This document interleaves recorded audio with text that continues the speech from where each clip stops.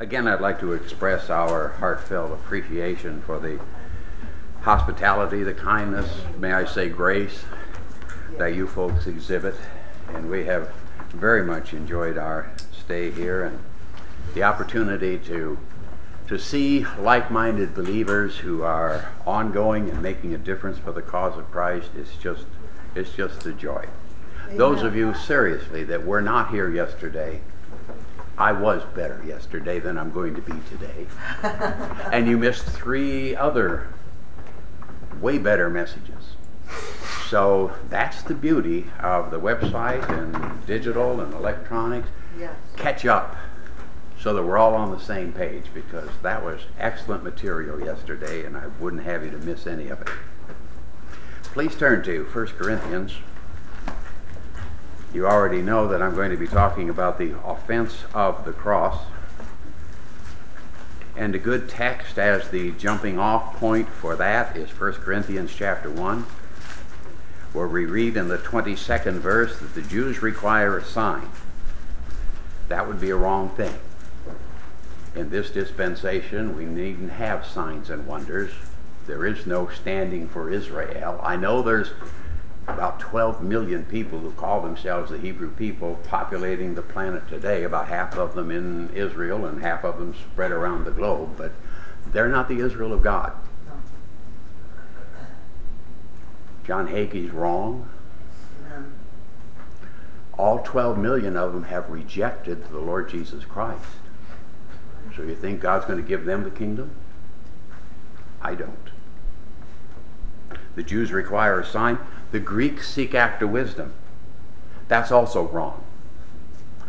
The wisdom of the Greeks, Aristotle and all of the founding philosophers of Greek philosophy, you say, oh, we get democracy from there, but you live in a republic. Seeking after human wisdom is not where we go either. The next word, the disjunctive conjunction, but. So Jews requiring a sign and the Greeks seek after wisdom. Don't think that, oh, I need to be a wise person. That's not what this is about. Here comes the but. We preach Christ crucified. Unto the Jews, a stumbling block. Unto the Greeks, foolishness. So everybody's in trouble. Christ crucified. We've made that so simple and so clear in the 4 preceding messages. It's difficult to miss that we're the sinner, we have nothing to offer. God manifest in the flesh, took our place on Calvary's cross, died for our sins, was buried, and rose again the 3rd day with victory. And Paul says in 1 Corinthians, as we're reading in chapter 2, in verse 2, I determined not to know anything among you save Jesus Christ and Him crucified. He wasn't showing up at a new assembly and asking if you have heated water in the baptistry. No. He wasn't showing up at a new assembly and asking if you had a 5-piece rock band to entertain the folks during the services. That's right. He cared only to know Christ and Him crucified. He presents with crystal clarity in 1 Corinthians chapter 15 verses that I use to sign every email I ever send out. 1 Corinthians chapter 15 verse 4, moreover, brethren, I declare unto you the gospel. Verse 2, by which also you're saved. That's what we're looking for, the saving gospel.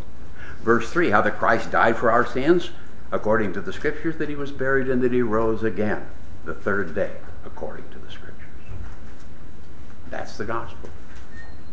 I don't see my name in it, except the sin part there in the 3rd verse that I needed payment for. It's a marvelous verse in Ephesians chapter 4, in verse 32, where Paul concludes that chapter by saying, be ye kind one to another, tender-hearted, forgiving one another. Now here's what I'm after. Even as God, for Christ's sake, hath forgiven you. I don't know what offends you. We're talking about the offense of the cross. I'm offended when I hear people say, Oh, for Christ's sake, cut it out. They use that as a cuss word. When for Christ's sake, I have forgiveness. Amen. I have total liberty and free. I'm complete in Christ. Yes. I don't have to climb a ladder to get there. I need not join a lodge and climb the 33 degrees and get myself a funny hat. Right. I am already complete. Colossians chapter 2, verses 9 and 10. As a matter of fact, you can't even see me. Colossians chapter 3, verse 3, my life's hid in his. Amen. Galatians chapter 2, verse 20, it's not me that's here. That's right. I'm here as his ambassador, and he tells me that's who I am and that I've been crucified with him. Again, in 2 Corinthians chapter 5 and verse 21, we noted last time and again today, imputation is the concept here that's important for us to get our heads around. I don't bring anything to the transaction except a sin debt. And that sinfulness that I've accomplished has been imputed to my Savior. His righteousness, which I certainly don't deserve, has been imputed to my account. And that's the transaction that you read about in 2 Corinthians in chapter 5 in verse 21. He hath made him to be sin for us who knew no sin. I know sin. I was born to it. Romans chapter 5 verse 12 tells me that by one man sin entered, and death by sin. And now death is passed upon all men. For all have sinned and come short of the glory of God. And all, that's even me. I like to think that I'm upstanding and have integrity, and I'm a garden variety sinner. Thanks be unto God for his unspeakable gift. Amen. Thanks be unto God for his unsearchable riches having been revealed through the Apostle Paul, Ephesians chapter 3, verse 8. So I know that I am complete in Christ. I would not have known in Matthew, Mark, Luke, or John. No. Romans in chapter 3, Paul says in verse 26, it's Christ's righteousness to declare, I say at this time, his righteousness, that he, that's Christ, might be the just and the justifier. You couldn't fit me in there with a crowbar and a sledgehammer. Christ is the just and the justifier. I've not accomplished, I'd be wrong if I thought that I could accomplish anything to make myself worthy. He did it all, and I'm accepting what he did, and so I'm justified by faith. Faith, by the way, I keep hearing people say, particularly politicians in the last, how long was this election? 100 years? Campaign. I keep hearing them say, well, he's a person of faith, and she's a... Faith in what? Yes. Faith has an object. Yes. The object of my faith is the God of the Bible, the Christ of the Bible, the Spirit of the Bible, the gospel of Christ according to the revelation of the mystery. My faith has an object. My eyes don't glaze over and I don't stare at the ceiling and go, oh, bless you. It's not that kind of thing with me. It's a doctrinal fact that the Lord Jesus Christ was God manifest in the flesh, 1 Timothy 3:16. It's a doctrinal fact that he died and he expiated my sins. He paid a price that I couldn't pay. And I am so grateful. Amen. Thankful for what he did. Justified by faith. We have peace with God. Wow. We have, that's what it says, Romans chapter 5, verse 1. We have peace with God. So, if I walk out the building today and my Lincoln has 4 flat tires, that's not God chastising me for preaching a bad message. That's right. One of you did that. That's just bad tires. I'm at peace with God. Yes. I should choose to do all that I do for his glory. I should reckon myself, Romans chapter 6, verses 10, 11, and 12, dead unto sin. There's some things that I should do. As we answered a question yesterday about works, and God in Ephesians chapter 2 verse 10 hath foreordained good works that we should walk in them. Romans chapter 6 verse 4, I should walk in newness of life.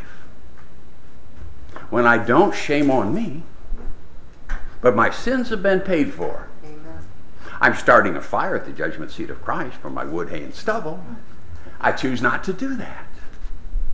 So I'm at peace. Isn't all that wonderful? Please turn to Ephesians chapter 1.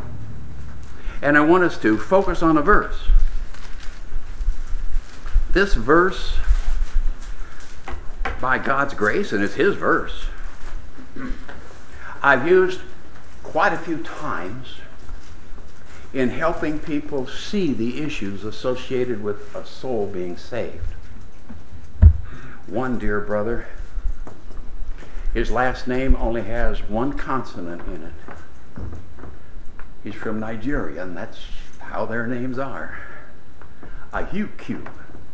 There's a K toward the end. He was struggling because back there in Nigeria, what they call Christianity is a whole lot like what I'd call voodoo and witchcraft. And so, thanks to listening to me on the broadcast and different things on the website and coming to our assembly and different things, he made a profession of salvation. I'm thinking to myself, don't talk to him about it until the occasion is appropriate.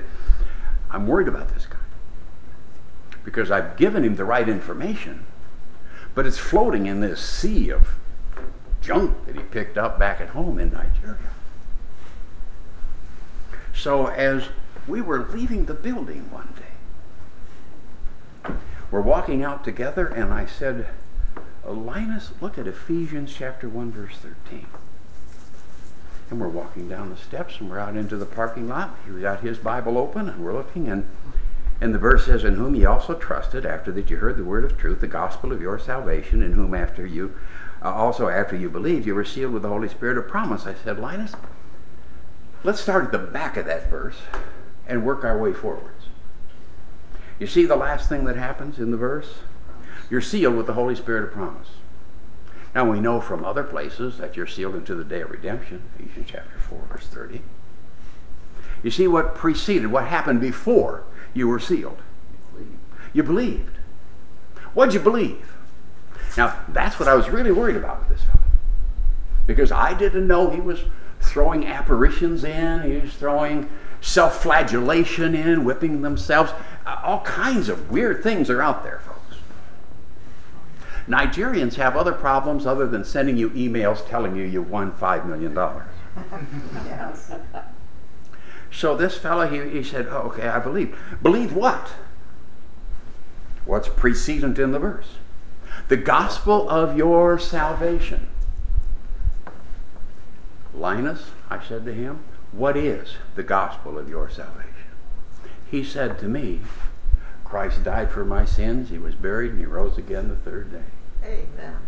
That was a pretty good answer. I said, where'd you get that? Look at the verse. You got it from the word of truth. You didn't get it from me. You didn't read it on the back of the cereal box. You got it from the word of truth, God's word, in whom you also trusted. You trusted what you heard in God's word. You believed it. The gospel of your salvation, and God's Spirit seals you. That, I said to him, and I say to you now, gives you everything you need to know. Yes. There's not a drop of water baptism in it. No. There's not one commandment to be kept in it. This is a wonderful way to present Christ's cross, his death, burial, and resurrection, his gospel, and show the elements, show the things involved when a soul is saved. Now, here's the problem. That verse, which you and I now know frontwards and backwards, that verse is one of more than 31,000 verses in this book. So people get confused. There's so much material. Didn't Jeremy draw an excellent chart? Yeah. Those of you that weren't here yesterday, consider yourself picked on. You missed it. But he started his chart. This is eternity past, and this is a lot of things happening before the foundation of the world in these Bible verses. And he started his chart with grapes. Yeah. I think that Adam and Eve partook of grapes. Everybody says an apple. If I could find in the Bible what trees were in the garden, that would help me then narrow it down, would it not? And if there wasn't an apple tree,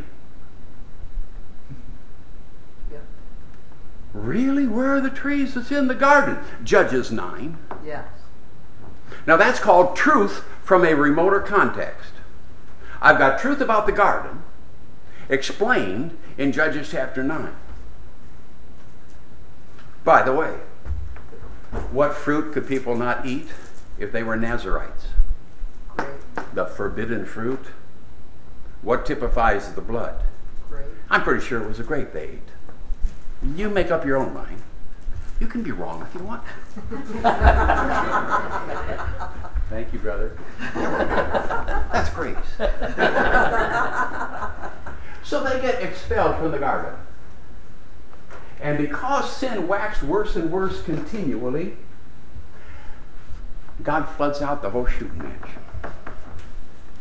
Now, I loved again what Brother Jeremy did yesterday when he didn't show lovely little pictures of the animals getting on 2 by 2, because of course they didn't. Clean animals got on 14 each. But he had dead bodies floating in the water. Yes. You never see the flood pictured as Bad thing. a horrible event. Yeah. Why, you've got churches in, well, there's no town here. Close proximity. You've got churches in the state of Indiana someplace that actually will go to 2 Peter chapter 2 and use what Peter says about Noah and how 8 were saved by water. And they'll take that to say, see, water baptism doth now save us. But the 8 people who were saved by water were dry. Yes. The water baptized people drowned like rats. Yes. Amen. Millions of them. Yeah. Truth from a remoter context. By the way, as good as his chart was yesterday, there was a time when Noah, Shem, Ham, and Japheth, and the 4 ladies disembarked. They were not on dry ground.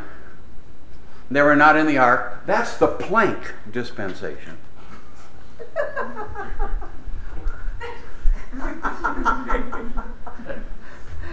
I could lead you folks anywhere. That was just being silly. Is he serious? I think he's serious, Molly. No. We're just to get this guy. We know nations came into existence because after Noah, Shem, Ham, and Japheth came off the ark, Noah's drunk right away. Problems ensue. Man's consciences wax worse and worse continually. They were sinful all the day long. And back here was some hidden information about God's going to set up a heavenly program. These guys are going to do it on their own. And they're going to build the rock album of the 80s, Stairway to Heaven. Yeah. So God shuts that down, and by the conflation, the confusion of languages, you have nations begin.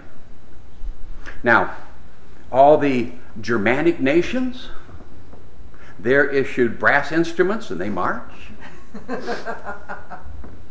The French, they like Jerry Lewis movies.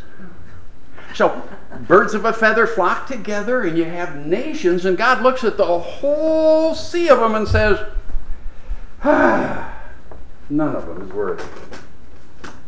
So God begins a new nation with a fellow I found out yesterday. I thought his name was Abram, and I thought his name got changed to Abraham. Really, it's just Abe. I learned that yesterday. And old Abe, heads up to Abe. Abe gets talked to about some specific things and a covenant in Genesis 12. That covenant, Abe just gets it. That's right. But there's another covenant that God makes with Abe in Genesis chapter 17. Abe's got to do some stuff to get that. Yes. And then, if that weren't enough, there's more in Genesis chapter 22. Abe's got to do some stuff to get that. So when Paul, Romans 4, talks about Abe, he's talking about Abe in one construct. And when James talks about Abe, and that's perfectly appropriate to use one man to teach two things because two things are going on with him. Yes. That's a hard concept, isn't it? More than one thing going on in the Bible.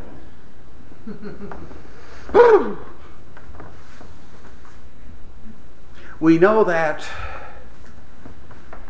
this is important selfishly because with Abe, you have the middle wall of partition. You have circumcision being put in place, by which then you have a whole different group of people identified in Ephesians chapter 2 and verse 12. Without hope, without covenant, without promise, without anything. They're called Gentiles. God's dealing with these people, Israel, that come from Abraham's loins. These people are intended to be attracted to that and then become part of the circumcision. We're separate and apart down here. Now, if that weren't enough, look at all God's done with these people. And they're still messing up. So, the first page of the Old Testament in your Bible is in the 69th chapter in your Bible. Yeah. Exodus chapter 19, where God gives the Old Testament. And the Old Testament given to that nation Israel, maybe the biggest lie ever told in the history of humanity is in Exodus chapter 19, verse 5, when Israel says, oh yeah, we'll do that. Amen. All these things, we'll do that. Yeah, really? You're not going to make it a page. And you're not doing it. So, the law is given. Interesting thing about the law, truth from a remoter context, Galatians chapter 4, verse 4 says that Jesus was born of a virgin and made under the law. Jesus shows up as a Sabbath-observing, pork-abstaining Hebrew. And he came not but to the lost sheep of the house of Israel, which you know from Matthew chapter 10, verses 5 and 6, and you see it exemplified in Matthew chapter 15. How are we doing so far? So here comes Christ, the Messiah, and he is under the law. Now, Matthew, Mark, Luke, and John, on the other side of Calvary's cross, are by definition Old Testament in their doctrine. I know that. Here's how. I can read this book. Yes. Amen. And this book, I don't need to interpret it. This book says without the death of the testator, there is no testament. That's right. So, Can't be a New Testament till the death of the testator. That means 27 chapters of Matthew are Old Testament in their doctrine. Our Father, Matthew 18, the church dispute procedure. So many things that are inculcated into church life in America are actually ministered to Old Testament Israel about their kingdom. 23 chapters of Luke, 15 and a half chapters of Mark, 17 plus chapters of John. If you took those chapters away from the pulpits of America, people would be standing there going, huh? What am I going to preach if I don't have the Beatitudes? Wow. And same as so many of us, I was seated there thinking, red letters, that's more important than the rest. It's in red. Jesus, he's more important than anybody else. That'd be true. I didn't know that the Lord Jesus Christ came to the Apostle Paul and gave Paul a revelation of the mystery which is aimed directly at me and you in this dispensation. I thought it was all big one thing. So it took time. I believe this, and you believe what you want to. As I pointed out earlier, you can be wrong if you want to. I believe everybody in Matthew, Mark, Luke, and John who agreed that Christ was the Messiah and testified to that. How do you testify to Jesus being the Messiah? In Luke 7, you get baptized. What was the function of John's baptism? He declares it in John chapter 1, verses 30 and 31. It's to make known to Israel Christ being the Messiah. Therefore am I come baptizing with water. The publicans and the lawyers, they rejected the counsel of God in Luke chapter 7. They wouldn't get baptized. I believe the water-baptized people in Matthew, Mark, Luke, and John who had John chapter 1, verse 11 and 12, received him. The promise to them is to many as receive him would give power to become the sons of God. They're the ones that get the Holy Ghost in Acts 2. Yes. That's what I believe. Amen. Other folks say, look what happened to that crowd. All those people that follow the Messiah, look at them. They're talking in tongues, they're healing, look at them. I'm going to change my mind and I'm going to get baptized. That's Acts 2:38. Yes. Change of mind, that's what repent means. Water baptism. So, when the Holy Spirit comes, and the ministry of the Holy Spirit, which churches all over America claim that they're doing, I'm going to say to you, when that dove descended, he descended on people who had received the Messiah. They were getting the promise, the very promise you read in Luke 24. If I could remove the book of John and just have you turn from Luke 24 to the next page that Luke wrote, it would be Acts 1. Yes.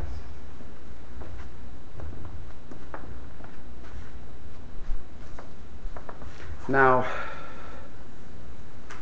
I know the Lord Jesus Christ, he, after his death, burial, and resurrection, after he is ready to return for Israel, but they are uncircumcised in heart and ears, according to Acts chapter 7, verse 51, he comes to his primary opponent, a man who was complicit in killing Peter and his guys.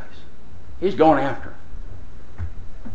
If anybody in the Bible was all set to be the Antichrist in Acts 7, Acts 8, it would be Saul of Tarsus.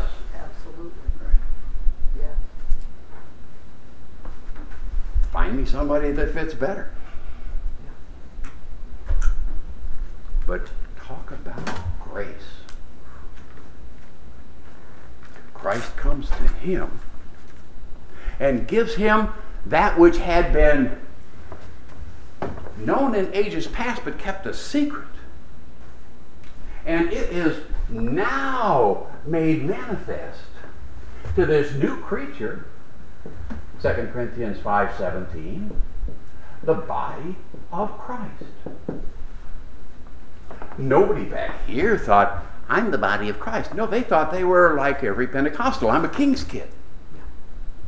That's it. He's not my king, I'm not his subject. He's my head, I'm his body. Amen. Words mean things. Those are different things. Well, we've got then a situation where, of course, in due time, the body of Christ is going to get out of Dodge. We're going to meet the Lord in heavenly places. And this prophetic program, which has been going on, plays out in what is commonly referred to as the time of Jacob's trouble, of the Great Tribulation. And subsequent to that, there'll be the kingdom that comes to this earth for Israel. I forget how he drew it yesterday, but I'll just draw this. Looks like the Lord needs an ottoman when I get done. But that's his throne there. Looks like an ottoman would help, wouldn't it? Forgot the first floor. But after the time of Jacob's trouble, that kingdom which had been promised and prophesied, it was at hand in Matthew, Mark, Luke, and John, but it wasn't offered. No.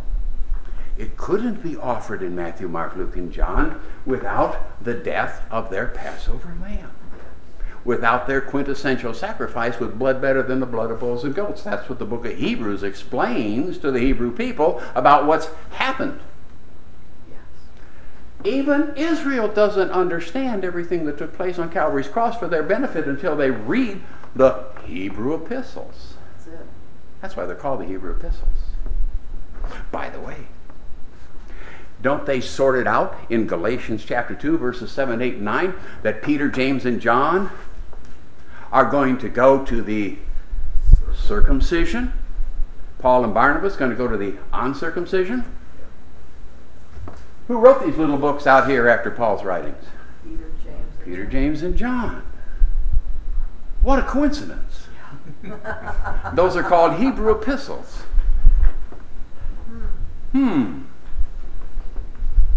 I know. You love 1 John.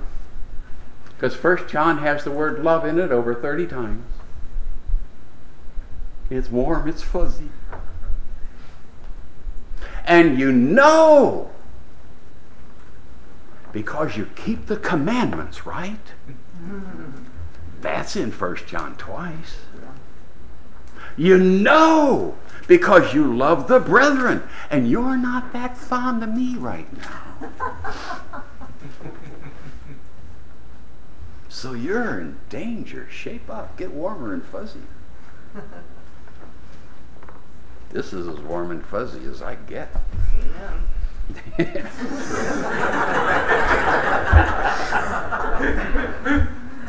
You better write that down.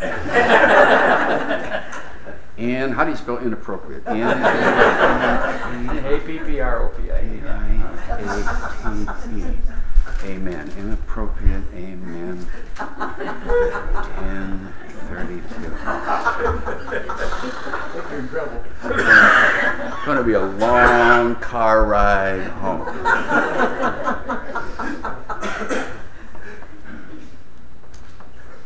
How simple it is when we look at 1 Corinthians 15, 1-4. How simple it is when we look at Ephesians chapter 1 and verse 13. How simple it is. And then you put that which is the simplicity which is in Christ Jesus.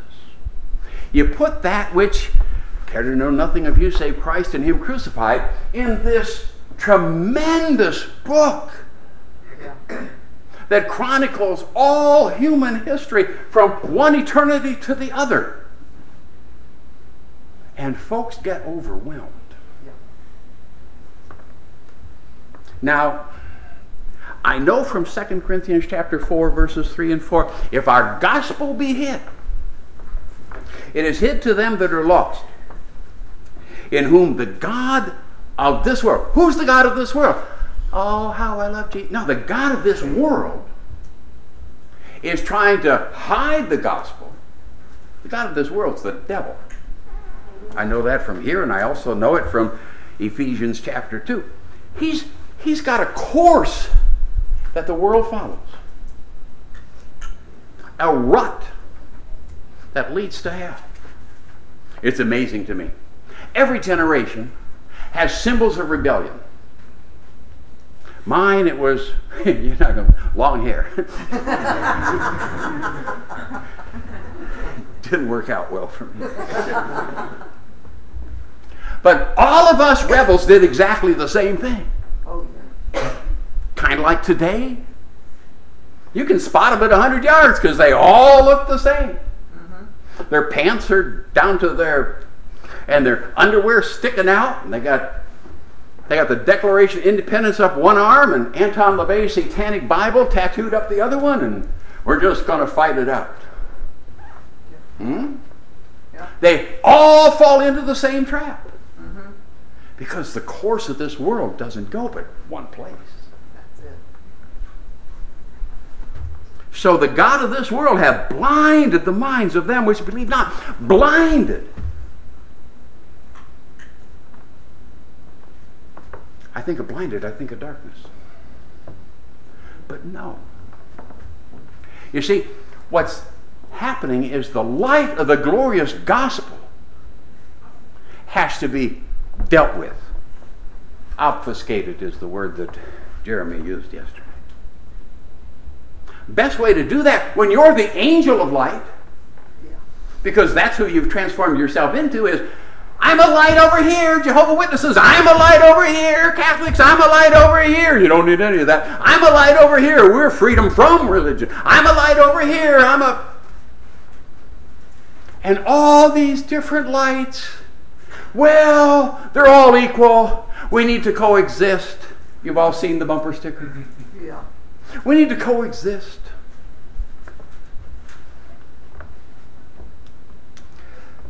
You'll coexist for eternity in a place called the lake of fire.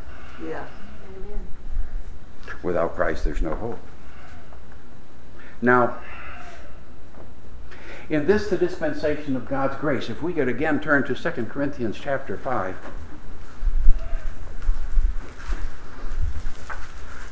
This is going to be hard for me. Justin told me I only get 3 hours. And I'm going to have to really go fast. See, Paul's my pattern. He preached so long, people were falling asleep, dropping out of windows and dying. I've done a lot of stuff over the last 30 or so years, but I haven't had that happen yet. Today may be the day. I've had quite a few fall asleep. But in 2 Corinthians in chapter 5, notice the new creature, of course, in verse 17. All things are of God, that's wonderful, who hath reconciled us to himself by Jesus Christ. So it's by Christ, his death, burial, and resurrection, the gospel of Christ, which is the power of God unto salvation, preaching of the cross, which is to them which perish foolishness, but unto us which are saved, it's the power of God. It's that which performs the reconciliation. Now, the fact that reconciliation is available, who's it available to? All the believers. That's not universalism. No. That's not ollie ollie oxen free, everybody comes in free. Reconciliation is available.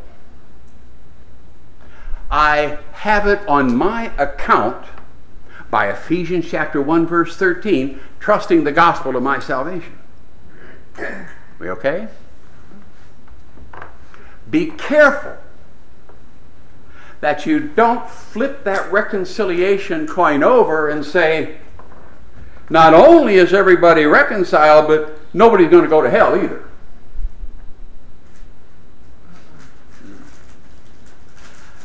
The reason why you need to rethink that one, you might find in 2 Thessalonians chapter 2.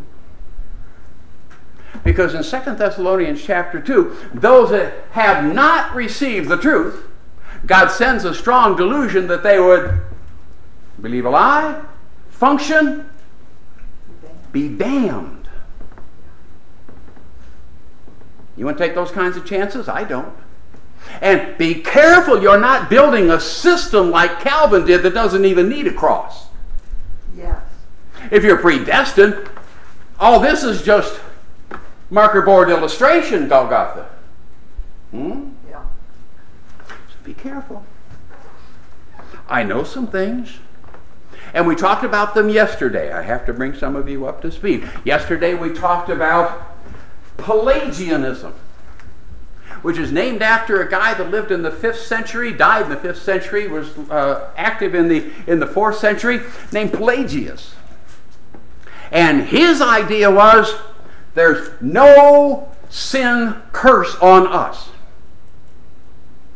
God does not see us in the first Adam. He does not see us in his cursed creation. 1 Corinthians chapter 15, verse 22 belies that. In Adam all die. Romans chapter 5, verse 12, death passed upon all, belies that. And the fact that God's going to send them a strong delusion that they'd be damned belies that. So it's important, I think, that we think these things through. Be careful. Pelagius had the idea that since nobody has original sin, since God's creation is intended to glorify him, we must then take these people and do pragmatic, practical things to get them to where they're glorifying God. Now, the fellow that used this in the 1830s, and his name Charles Grandison Finney, I can't teach all of what we went over yesterday, he invented this business of the invitation system, calling people forward, asking Jesus into their hearts, and now I'm going to live for Jesus. It was all about manipulating crowds and then teaching them so that you are making them better and making them better and encouraging them to be better. Another fellow took the same approach of pragmatism, and he was the founder of our public education's philosophy, and his name was John Dewey. Now, again, I don't want to belabor these points, but it's important, I think, for us to notice if we think everybody's reconciled, that's universalism. Well, you got to believe the gospel. What about those that don't? Well, there's no hell. What happened to the in Adam all die? Yeah. She's warned over Pelagianism. Yeah. 1600 years later, we're still talking about the same things. Yeah. If there's people who can sin and instead of going to hell, they go to Cleveland or limbo or soul sleep, what have we done? We've made the cross of Christ of none effect. That's it. You see the problem? Let me attempt to illustrate it for you. Once upon a time, there were people who, before they'd eaten the grape, they hadn't sinned. And later on in 1 John, there's people who don't sin. So, I'm not going to sin. So I trust Christ plus I'm trusting being sinless. And we take truth from a remoter context and we misapply it. Now that's the Wesleyan Holiness denomination by which you are largely surrounded in this part of the world. I'm not mad at the soul. You folks look a little tense. God creates that special nation for him called Israel. How many people think that they are physical Israel living in America, because we all know the tribes got scattered. And they went to northern Europe. Why? The tribe of Dan, Scandinavia, Denmark. You laugh, folks, that's real in the worldwide Church of God. Yeah. And those folks ended up in England, came on a boat, came over here. That's why God blesses America, because we are the lost tribes.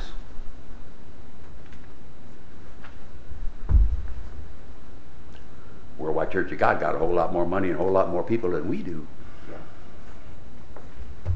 They've taken truth from a remoter context, and they have, I'm a spiritual Jew. They think they're a physical Jew. They have applied it and added it to Calvary's cross.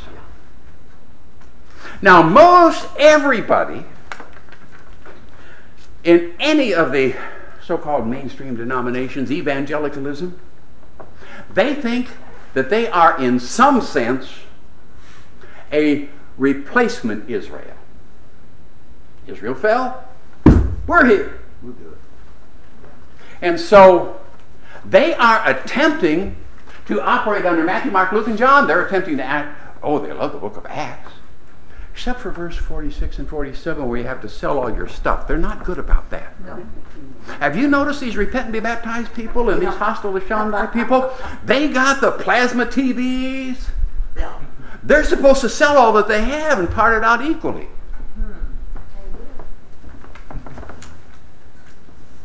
When you get done parting out, you just come on to my house. I'll see what you got. Yeah. We're tearing up the carpet now. We're going to need new furniture. Bring it on, folks. You Acts 2 folks. How many people have you talked to over the years that said, well, I'm keeping the commandments as best I can? Yeah. Well, I believe you have to believe in Jesus, but, oh, if you break the commandments, you lose it. They're keeping the law. Yeah. Insidious. Insidious. And oh my people, how we hurt ourselves. You know what his most important thing that he needs to do is? Read. Yeah. We need to know stuff. Yes. I bored you yesterday. I'm doing it again today. Talking about Pelagius and Pelagianism. Talking to you about Charles Grandison Finney in 1830 in a Presbyterian church in Rochester, New York. He comes over to Ohio. He's president of Oberlin College. He's tremendously influential in this idea of we don't have original sin. We just got to make them live better.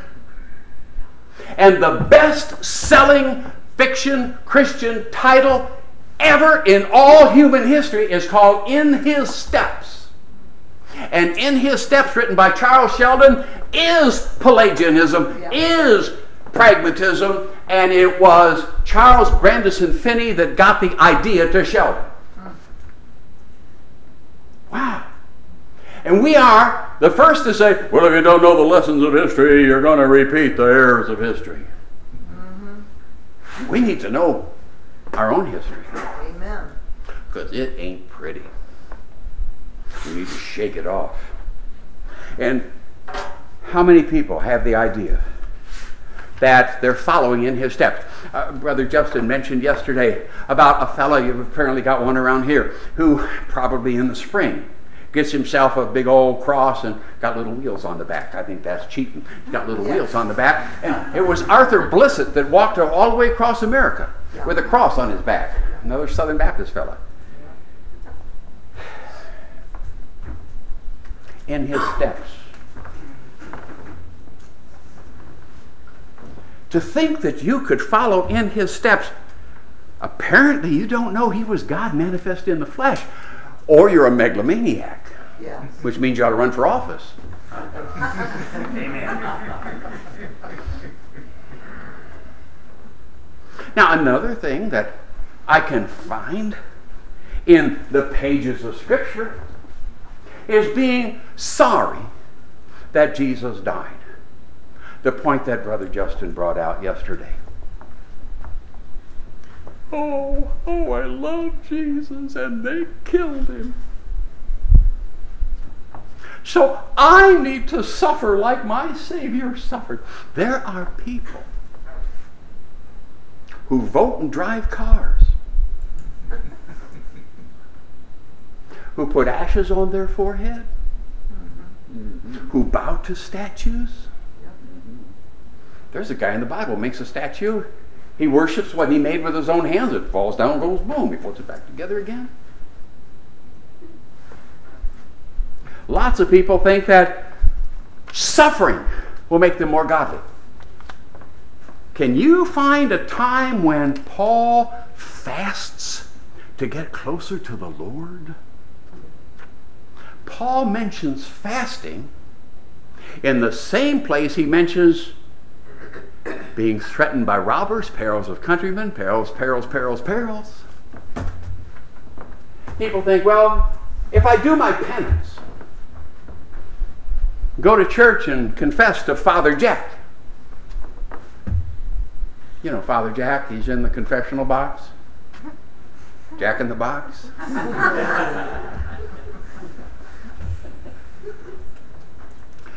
Close at home. Luke 18. Lord, be merciful to me, a sinner. I prayed the sinner's prayer in Luke 18. When the prayer was offered, Lord, be merciful to me, a sinner, would that mercy be based on the death, burial, and resurrection? No. It would be based on having a right relationship with God during the prophetic program under the law with your Messiah. So people pray the prayer, and you know what they're trusting?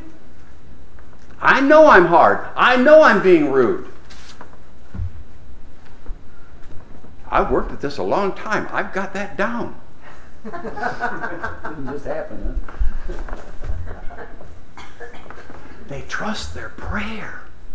Yeah. I went forward. I prayed. I asked Jesus into my heart. I made Jesus Lord of my life.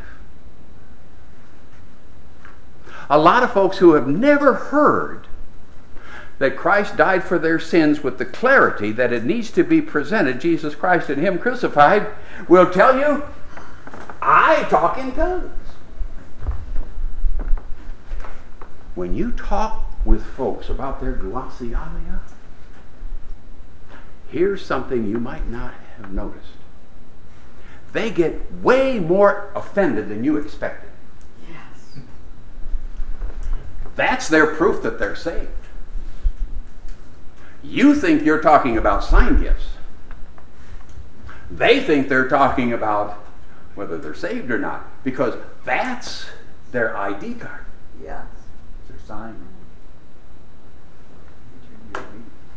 Commonly, from Acts chapter 2, we hear, I repented. And you follow that quickly with, I got baptized. Now, if you're Church of Christ, it's not baptized. It's baptized. That's what I think. Listen to them on the radio. It's 100%. You need to come to our church and get baptized. Yep. The jump helps. We've got, it's so insidious. Did Christ do everything or not? Yes. Yes. Were we reconciled as an entity by imputation? The whole world 2,000 years ago? And we access that by grace through faith in the gospel? Yes. Then, oh boy. I'm going to do it, sweetie. They'll be mad at me. Then don't think you have to confess with your mouth. Amen. That's all over the grace movement in certain places. Yes, it is. Romans 10, 9, and 10. You have to confess with your mouth. That same grace preacher will tell you, well, Paul in Romans 9, 10, and 11 is talking to Israel about Israel. And yeah, but you're going to take those two verses and you're going to require your people to say something. I confessed with my mouth. What words did you use? Maybe they weren't the right words. Every time God speaks in the Bible, it's in Hebrew. Did you talk to him in Hebrew? If you confess with your mouth loud, does that mean you lack faith? I'm being hard. And I mean to be. Because what we're doing is we're covering up the cross with stuff that we find in the Bible, and we throw it at the cross and hope it sticks. What we've done is we've made the cross of Christ of none effect. That's it. What about these poor people out here in Matthew chapter 24, which is the tribulation? I endured to the end. Which is what many of you will say in about 4 minutes when I'm done. We did it. I endured to the end. Glory, is he going back to Ohio? Remind me to go to Illinois. And then, of course, in 1 John, there's loving the brethren. And there's keeping commandments. One of my all-time favorites comes from Revelation chapter 3, verse 20. I open my heart's door. Your heart doesn't have a door. Got articles, ventricles, veins, chambers. Doesn't have a door. And if you did open a door, that'd be something you did. That's right. Now I need to rush toward the conclusion in Isaiah. We're talking about the offense of the cross, and now we're going to attempt to define it. In Isaiah chapter 14, I need those 2 more hours. In Isaiah chapter 14, the devil lays out his plan.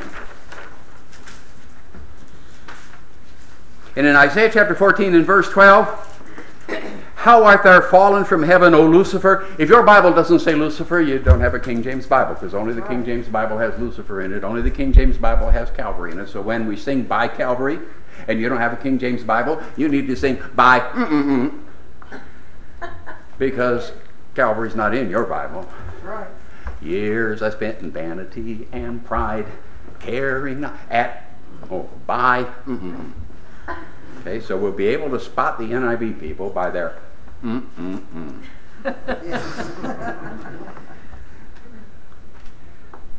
I can make more people mad in one message than anybody you ever met. Amen. When are you going to offend me? I'm working on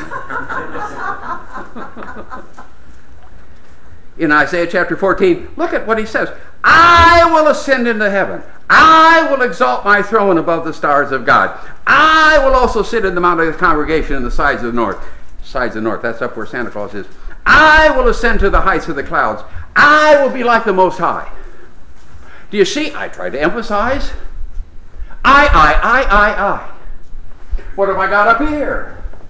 I opened my heart's doors. I'm enduring. I confessed. I got baptized. I repented. I talk in tongues. I prayed. I'm doing penance. I'm following this.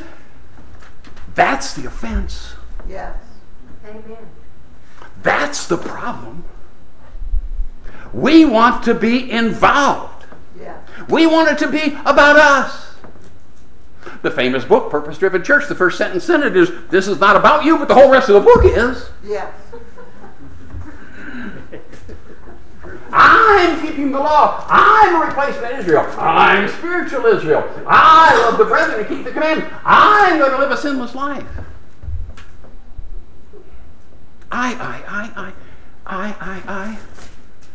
Me. I'm worthy.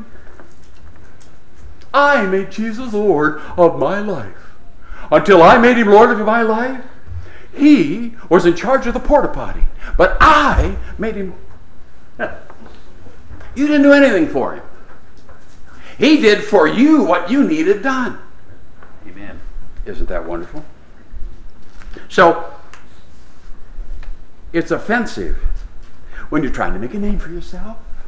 It's offensive when you're trying to be a celebrity. It's offensive when church growth is more important than getting people saved. It's offensive if you want to become wealthy in this religion business, to preach Christ and him crucified. No works, no performance, Tear up your tithe check because it's an offense in the nostrils of God.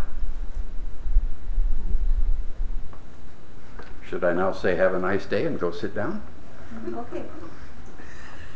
You just got another one. Should we take that cross and make it more palatable? No. Should we be concerned that God's plan of salvation is offensive to sinful humanity? I don't think so. I think it's our job to endure hardness as a good soldier, to preach Christ and Him crucified. And I'm not going to be ignorant of Satan's devices. I'm going to learn how the devil uses truth from a remoter context to destroy the cross. Yeah. I'm going to learn how to use truth from a remoter context to understand the cross. I'm going to take the time to learn where the invitation system come from. It's not in my Bible. No. No. How'd that come to be? Why? What's the why behind it? It's boring reading about Pelagianism, reading about Pelagius. Who cares? Except his teaching gets picked up in 1830, which gets picked up by Billy Graham, which gets picked up by Charles Sheldon, which gets picked up in every church in America that has every head bowed and every eye closed and no one looking around. If you'd like to go to heaven, Baptist church. raise your hand. If you'd like to go to heaven, raise a foot. If you'd like to go to heaven, raise your other foot. You've been slain in the Spirit, brother. You raised both feet and fell on the floor. I hope, by God's mercy and grace, and by your not walking out of the meeting, that I've been able to illustrate for you the offense of the cross is because we've been left out of the plan of salvation. Amen. God the Father, God the Son, God the Spirit satisfied the Godhead with the death, burial, and resurrection of God manifest in the flesh. And that offer of reconciliation is there. If I reject it, John 3:18, everybody memorizes 16, what about 18? I'm condemned already. Having rejected Calvary's cross and seeing what else is out there, you can make a lot of religious choices that'll take you to hell quicker than the Greyhound bus. Study to show thyself approved unto God, a workman that needeth not to be ashamed, rightly dividing the word of truth.